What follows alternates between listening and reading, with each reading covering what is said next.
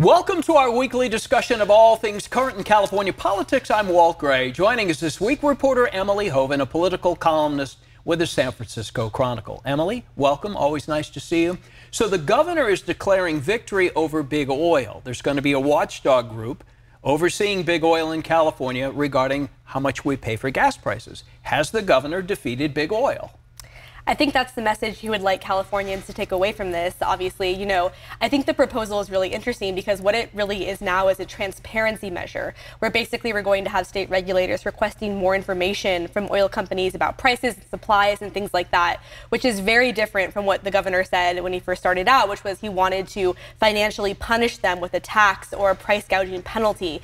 He's coming out saying that this is 10 times better. I think it is a defeat for the oil industry in some respects because this was not information that they wanted to disclose. We could see legal suits about this, but I do think that it is not quite what the governor started out promising, which does still signal to some extent the might of the industry here in California.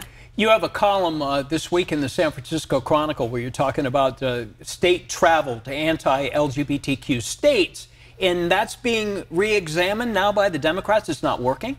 Yeah, it's really interesting. We had the state Senate president, pro tem Toni Atkins, who is lesbian. She came out this week and said that she is going to introduce legislation that's going to repeal California's travel ban, which now bans state-funded travel to 23 states that have enacted policies that California deems to be discriminatory to LGBTQ people. I think it is a tacit acknowledgement that the law was not effective. And in fact, we saw that it was very easy for politicians, including the governor, to skirt it, bringing state-funded guards with him when he went on a personal trip to Montana, a banned state. But it did actually block academic research and other things that could have, allowed for an exchange of ideas. It supported the very groups whose rights California said it was defending. You're also talking about California Public Safety Committee and its role with killing a fentanyl bill. Fentanyl is a huge and growing problem in the state.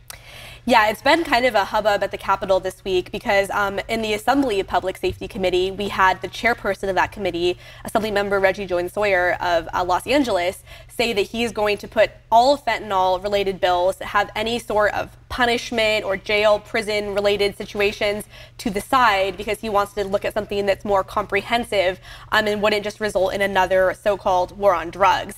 And that angered a lot of folks that pointed out, this is a epidemic that's killing thousands of Californians, young kids especially.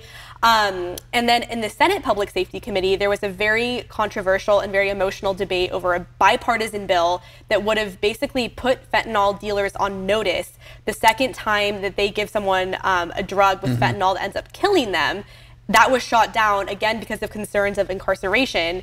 But a lot of Democrats are disappointed, and I think it points to the fact that this problem is so massive that at a certain point, you're going to have to start looking at the justice side of issues. Yeah, and Democrats are often wary about being accused of being soft on crime in the state. Emily Hoeven, thank you. Emily Hoeven, political columnist for the San Francisco Chronicle. You can reach out to Emily at emily.hoeven@sfchronicle.com.